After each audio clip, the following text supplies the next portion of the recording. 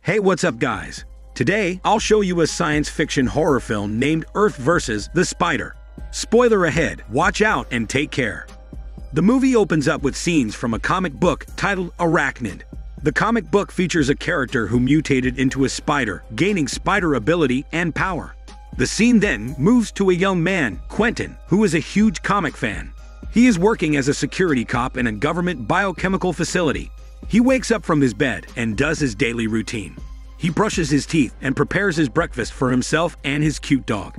After that, he prepares to go to work. He leaves his unit, and when he comes out of his apartment, he finds the beautiful lady next door named Babe, leaving to go to her school. He then walks through the stairs with her, since both of them are already leaving. They talk about the Midtown serial killer, who is terrorizing their neighborhood. Quentin is frustrated that the police forces are unable to catch the serial killer. He says he will relentlessly hunt down the serial killer if he works in the police department. Outside, the bullies are making fun of Babe. Quentin tries to defend her, but the bullies are also making fun of him. It turns out that his work does not assign him a gun, so the bullies mock him over his chicken muscles. Instead, Babe defends him against the bullies. This makes him frustrated since he cannot do anything against the bullies. He proceeds to walk to his favorite comic shop. There, he is amazed to find an Arachnid action figure. His store owner friend says he can have the action figure and he can pay it in installments. The store owner also sells him a limited edition copy of the book. He browses the pages and is greatly amazed by Arachnid's power. He expresses his desire to have power like that in a comic book. After that, he walks into his work and talks with his senior partner, who asks him if he asks Babe on a date. He says he was not able to do that because he lacks the confidence to approach her. He feels that she is out of his league. The senior partner then boosts his confidence, saying he's proud of him. They then inspect the labs and find the scientists injecting a red chemical into the experimental spider. The senior partner claims that the red chemical makes the spider stronger. Later, Quentin is reading a comic book, making the senior partner curious about it. He says that reading a comic book is like dreaming about different scenarios. He tells the senior partner about his fascination with the character, who uses supernatural power to stop the killer, making the character a hero. Quentin leaves the room, leaving the senior partner alone to check the security cameras. The senior partner sees robbers intruding on the premises of the biochemical facility. He immediately responds to the situation with his pepper spray.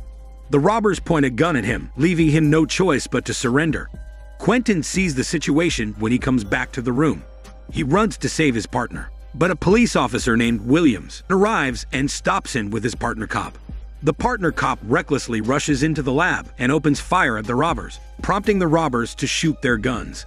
Officer Williams and Quentin cannot enter the lab as bullets are coming out everywhere. The senior partner tries to stop the robber, but ends up being fatally shot alongside the cop and the scientist. When Officer Williams and Quentin manage to enter the room, the robbers are already gone. Later, Officer Williams blames Quentin for the death of his partner. He then beats Quentin like an adult toy. The detective arrives at the scene and stops Officer Williams from bullying Quentin. The detective questions the intentions of the robbers in robbing the facility. He asks the facility manager about the activities in the facility that lures the robbers into robbing them. The facility manager says that they are doing weapons resistance research. During that time, the experimental spider manages to escape the lab and a passerby steps on it. The spider manages to regenerate and walk again as if nothing happened. Quentin feels guilty for the death of the senior partner. He is disappointed that he was not able to save him.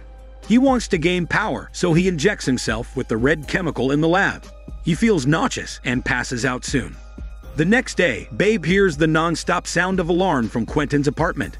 It turns out that Quentin is experiencing a severe fever, as the red chemical seems to be taking effect on him. He then sleeps in a bathtub full of ice cubes to relieve the pain. That night, Babe walks back to the apartment building and reads about the killings in Quentin's workplace. She still hears the alarm in Quentin's apartment when she walks into the building, making her extremely worried about him. She knocks on the door, but no one responds, prompting her to walk in by herself. There, she finds the sick Quentin inside, so she gives him some care on his body, but not his hormones yet.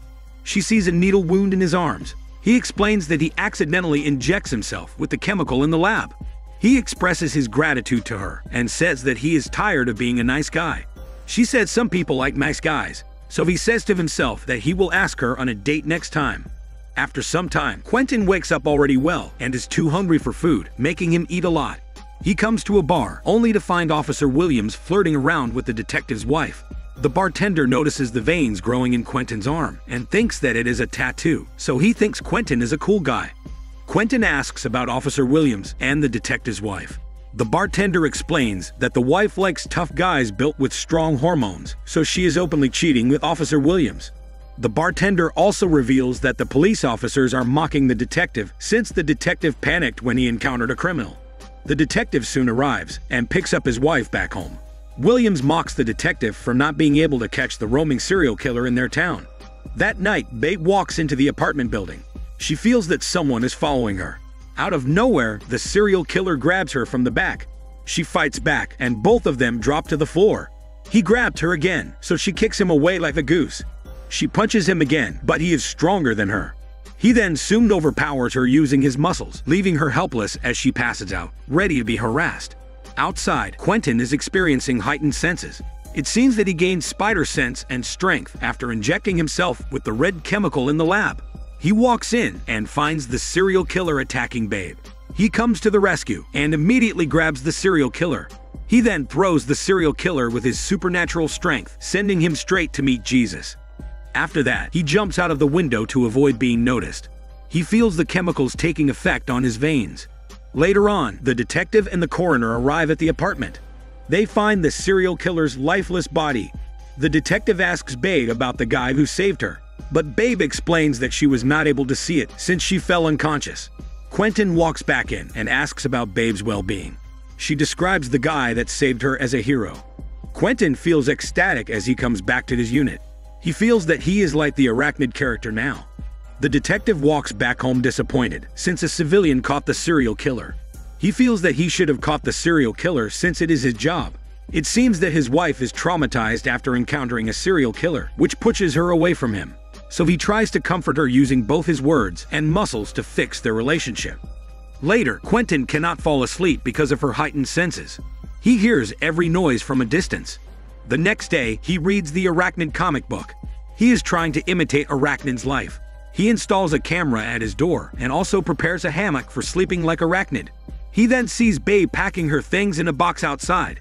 She says she will bring it to the basement storage, so he helps her out. Outside, the bullies are trying to bully them again and disrespecting Babe. So Quentin grabs the other bully's mouth using his supernatural strength. His strength scares away the shitty bullies. She is surprised to see Quentin acting up against the bullies. She feels that he has become another person and expresses her gratitude toward him. The comic books drop from her box. He realizes that she also loves reading comic books like him. Later, Quentin comes to the comic book store. The store owner says that spiders do not attack non-moving people. He comes home and he's feeling bad again. He feels that he is slowly turning into a spider like the arachnid character. He passes out, but soon wakes up hanging in a spider web from his stomach. He realizes that he has the ability to shoot spider webs. He tries it on his dog, and the web traps the poor dog in place. As he is removing the dog from his web, he feels extreme hunger, making him want to eat his yummy dog. He then runs away endlessly with his supernatural speed. Along the way, he finds a guy attacking a cashier lady in the convenience store. He then smashes the guy's body, as he thinks that it is his hero moment. The guy instantly dies, and the cashier lady weeps. She then reveals that the guy is her boyfriend. She says she is just having a hormone role play with her boyfriend.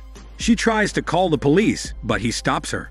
She runs away as fast as a Ferrari horse, but he shoots a spider web at her, making her trapped on the floor. His arms then slowly transform into spider arms. Afterward, Officer Williams arrives at the scene and helps the girl out. Just then, Quentin jumps on him like a spider pig and takes him to the apartment basement. The following day, Quentin puts his dog under Babe's care. She reads the note from him, saying he will not be able to take care of the dog for a while. She feels worried, so she knocks at his apartment. He cannot show himself to her, as his physical appearance is already changing. Meanwhile, the detective and the coroner arrive at the convenience store. The coroner finds the dead bodies of the cashier lady and her boyfriend. The man's body is completely dried out. It seems that Quentin fed on the man's body for energy. The detective also finds webs all over the place, and he picks up Officer Williams' tag. Back to the apartment, Quentin releases a loud spider scream as his mouth mutates into a spider mouth. Babe hears the annoying scream and knocks at his door. He asks her if she will go with him on a date if he asks her, and she says yes, but he cannot ask her at that moment. He then tells her to go away, as he cannot face her with his ugly spider face. The next day, Quentin wakes up with his appearance going back to normal. He feels extremely hungry, prompting him to constantly search for food. He feels agitated while looking for food. Just then, the bullies come to the apartment, trying to get against him. He then grabs the bully to the basement, making the bully scream in a chicken voice. The other bully runs away, and Quentin grabs him back using spider webs. The two then become his next meal. The next day, the detective's wife is looking for Officer Williams as she hears the news that Williams is missing. She tells the detective that she needs Officer Williams instead of him. She feels the detective is hiding information from her. Later, the detective looks around outside, only to find a trace of webs in the apartment basement. He then collects some of the samples. He brings it to the biochemical facility for examination, but the facility manager cannot examine it since they are not a forensic facility. The detective asks him about their operations. He answers that they are experimenting with applying the spider's ability to human beings, but he refuses to reveal further information since the experiment is classified as government top secret. Meanwhile, Quentin is mutating into a spider again and feels worse right now. He feels that he needs to be stopped so he cannot victimize other people again. He comes to the store owner, asking him about Arachnid's weakness. The store owner reveals that the heart is Arachnid's weakness because the heart is still human and does not regenerate.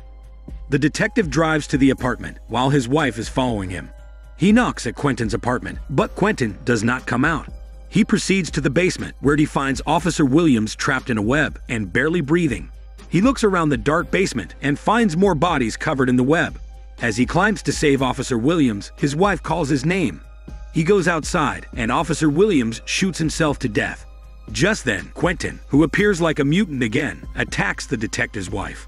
The detective arrives at the scene, prompting Quentin to climb away like a spider pig. The detective's wife slowly loses her life in front of the detective. Upstairs, Babe encounters Quentin.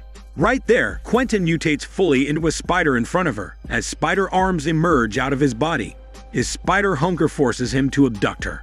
The detective soon finds her trapped in a big web. Quentin reveals himself and tells the detective to save her.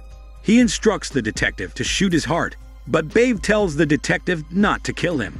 The detective says he will not kill Quentin. In response, Quentin jumps on her, prompting the detective to repeatedly shoot at his heart. In his dying moment, he takes a last glance at Babe's face and eventually dies in her arms. In the end, Quentin becomes a legend as the store owner creates an action figure immortalizing him. This is Daniel CC Movie Channel. Stay safe and enjoy your day.